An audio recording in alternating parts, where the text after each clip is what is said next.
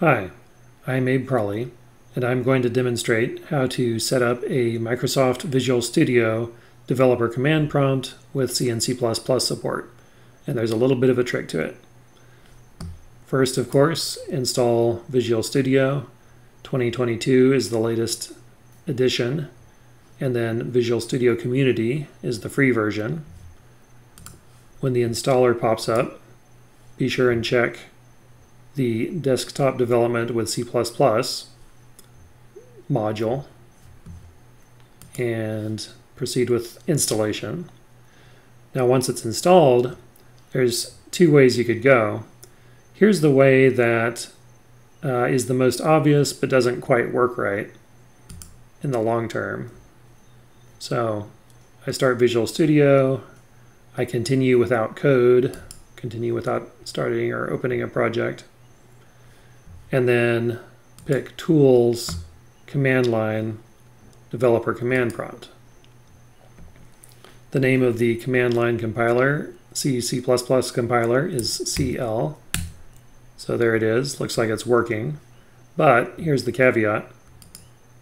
If I pin it to the taskbar and then restart it later, CL's not there anymore. So it doesn't work if you launch it from Visual Studio and then pin it to the taskbar. All right, here's the way to go. On the Start menu, search for Developer Command Prompt, right-click the result, and pin to taskbar. Now we can run that.